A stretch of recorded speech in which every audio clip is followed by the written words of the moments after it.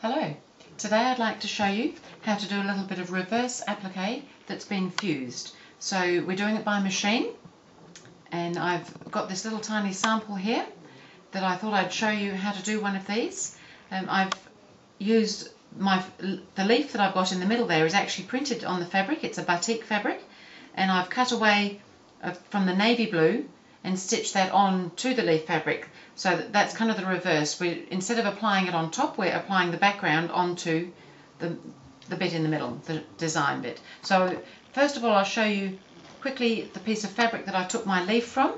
So you can see this is a very delicious looking piece of fabric, and I needed to find a piece of fabric where I could get enough of the background, because I've used the background as part of it, all the way around the leaf so that I could cut away the next fabric. So I had a little look through, and I have cut out this piece of fabric here that's got a leaf that's got enough surround all the way around that we can do that with it, and we just would ignore the rest of the leaves because they're not going to be needed.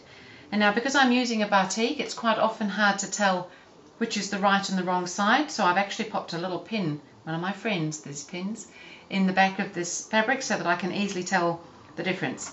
Now, because we're going to be fusing, and I've got, this is my square that I'm going to be fusing to, so you can see I've got the leaf and the navy blue. So here I've got my leaf and the navy blue.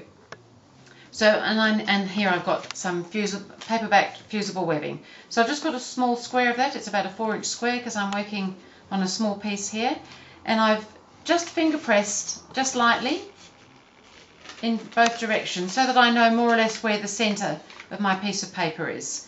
And I've got my leaf fabric here, and now I'm going to lay that face down, because when you use fusible webbing, your designs are always going to be mirror imaged, like round the other way. So we need to start off with a shape that we're going to use back to front, basically. So on this fabric, because it shows through so nicely, I've got the right side down, and I'm going to trace that leaf through onto the paperback webbing, that shape, just approximately. It doesn't have to be an absolutely exact tracing. And I can see through my fusible web paper just enough to be able to do that. I'm not sure if you can, but I'll show you in just a minute. So I'm just going to trace that leaf shape. As I said, it doesn't have to be a work of art, this tracing, but it should be somewhere close, because we're going to need to know where that leaf is going to sit. So if I hold that up a little bit, hopefully you can see that I've drawn a line around where that leaf is. And now I'm going to draw another line away from that, but within the area so that none of the other leaves show. So you can see on this piece that I've already done here, there's none of the other leaves showing. So I'm probably around about a 1/4 inch or so outside the leaf, because that's what this leaf fabric design is allowing me. So I'm just going to draw a second leaf shape now, just larger, just echoing that shape and making sure that none of the other leaves would fall in that space that I'm creating outside the first shape. As I said, this doesn't have to be an absolutely exact drawing, but it helps to be, you know, reasonable. So now I've got my two leaf shapes, one inside the other, and I'm going to be cutting away from this dark fabric that I've got here, that larger size.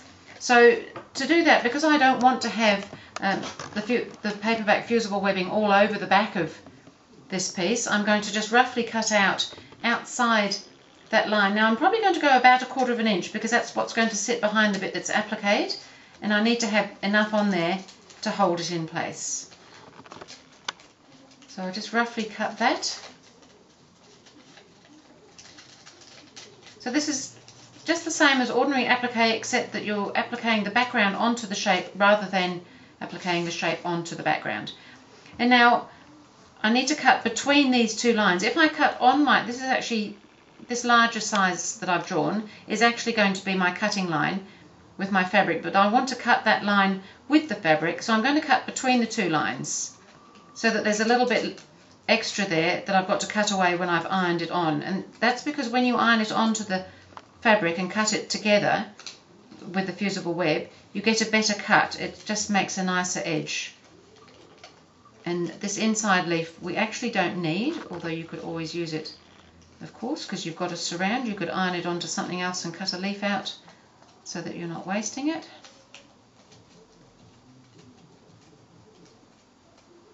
Right, so if I lay that on there, you can probably see what I've done now. So I've got a line that I'm actually going to cut as soon as I fuse this on, and then just enough to hold that fabric after it's sewn. So I'm just going to position that where I want it. Now, as you can see here, I've more or less got the leaf going straight up and down, which is what I was hoping to do here. So it's not a straight leaf, but I kind of generally want it in that direction. So I'm going to iron that now onto there. So I'm onto the back of this fabric. If you've got a right and a wrong side, this gets ironed to the back, to the wrong side, and somewhere in the middle. Okay, so that's with that. So that was the glue side of the fusible web down, of course, and the paper side up. And now I need to cut out on that drawn line that I've done there. So I'm going to be just cutting away this shape that's inside here. Now, if you're wanting to save that shape for some reason, you just need to make sure that you cut carefully. I'm not really too worried, so I'm going to just, if you've got some nice sharp scissors, it's always a good thing. So I'm cutting out on that line.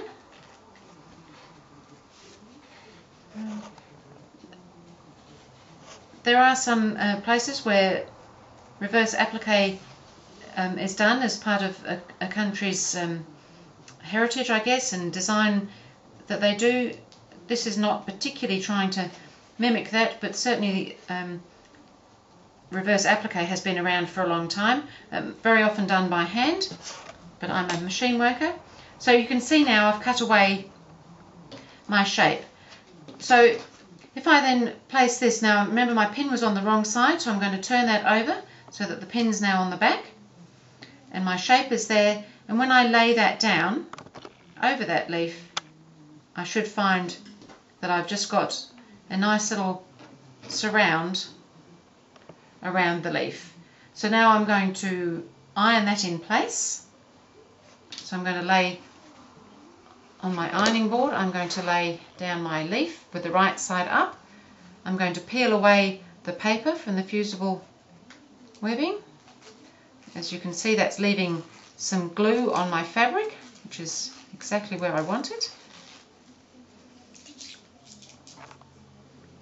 And I'm going to now lay that over the top of my leaf so that the leaf is sitting nice and centered within that cut out shape. Now this is quite dark fabric, but I kind of just liked that contrast with that bright green in the middle there. So hopefully you can see this okay. And I'm just going to iron that now in place. So you can see I've cut away the shape and I've ironed it onto this piece, and that's sitting really nicely. So now I'm just going to take it to the sewing machine and I'm going to stitch around it. I'm using, in this case, I'm using a blanket stitch. You could use a straight stitch, or you could do it by hand, of course, but as I said, I'm a machine sewer. And I've actually got in there a decorative thread, so I'll just quickly pull that spool off here. And I've just got it's a rayon thread, and it's a variegated. So it kind of, hopefully you can see this, it kind of goes through from sort of green to brown to who knows what else is in there. But I just thought it made quite a pretty decorative little stitch around on the applique as opposed to just a flat colour. So now normally when we're appliquing, we're kind of starting over here and we're coming around this way, but this time, because we're stitching a little blanket stitch onto the background rather than onto the applique, we need to start over this side and we're going to go around the other way. So I'm just going to start here and just start doing my little blanket stitch as I would normally do. Have your needle down if you've got one, and just keep turning it every stitch if you need to get round those little curves nicely. So you're stitching mostly onto the background fabric, your main fabric, with just that little straight stitch of the blanket stitch on the leaf fabric itself, on the bit that's in the middle. It's all back to front really.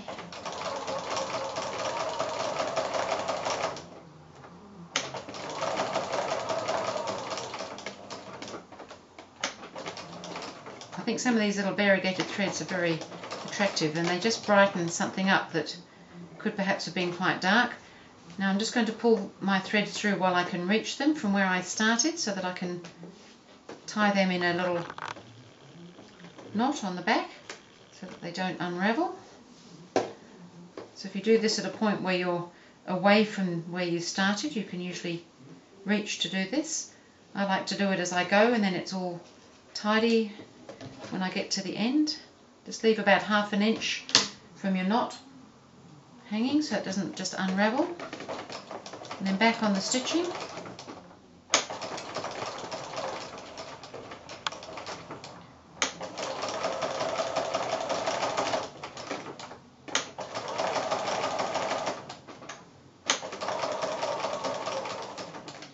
There's so much fun to be had with fabric. There's lots of different things you can do, like this, making use of a design already in a fabric. Very often when you see reverse applique done, it's not using a design in the middle. I just thought it was quite fun to do. Good way to have a go at something.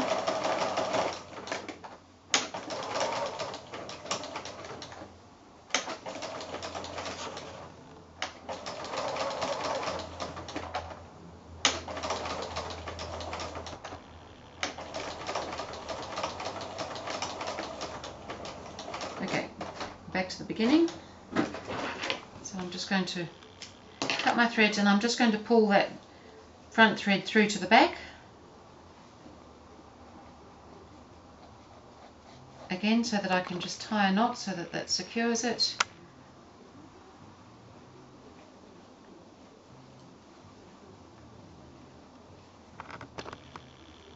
And snip the threads maybe ½ inch or so away. And there I've got my little leaf with that lovely decorative thread that goes around, just kind of highlights it a little bit, I feel. So I thought that was quite an attractive way to do things. But you could go on and do a little bit more than that, and I'll quickly show you what I mean by that.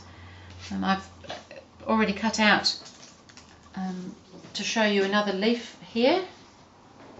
So I've got my leaf for in the middle,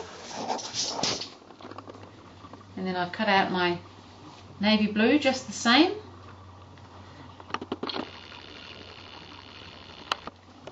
And then I got really excited because I found some fabric much the same colour as the leaf, and I thought, oh, we'll put another round on. How much fun is that? And I thought, oh, that's pretty bright, so we better tone it down again. So one more layer. And it's going to finish at that. So I'm going to press all those. I can do them one at a time and just build that up so that these are all laid on. So the idea of the reverse applique is you've cut the shape starting in the middle and building outwards. And so that's one way of doing the reverse applique. One other thing I haven't shown you on here, when I finish this, you can leave all this extra here, but now that it's all secured with your blanket stitch, you can actually just go around and trim that away. Don't trim it up too close, and remember it is fused just a little bit in there as well, so just trim that away like I have done on this one. That one's been trimmed already.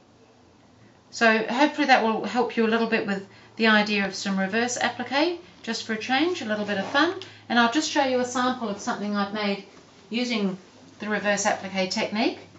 This was a wall hanging I made. It was actually part of a swap, and I was parting company with mine, so I made two because I like to be reminded of what I've done.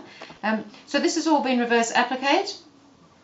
As far as like this sort of rusty orange colour is my main background fabric, and I've cut away these funny shapes, and then I've got another colour in there, and I've cut that away, and I've got this other colour in there. This one is actually several layers and all this. So I kind of just had a huge amount of fun. Some wonky triangles here that I cut away, then I cut away the next colour, and that yellow is showing through, and all the way through I've done that. The only thing I've done different on this one, when I made it, I had already put my batting and backing behind it before I did any of the stitching, because I didn't want to come back and add quilting to it. And I've actually stitched through. I'm not sure if you can see where I've stitched through, but I've actually done all my applique, the blanket stitch, right the way through onto the backing, and I've used a bit of a busy backing just in case things didn't look quite right, so that it doesn't really show too much.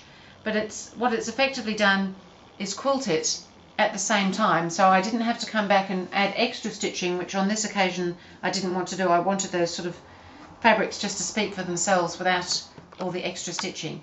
So that was just a little bit of fused reverse applique for you, and I hope you enjoy having a go. Thank you.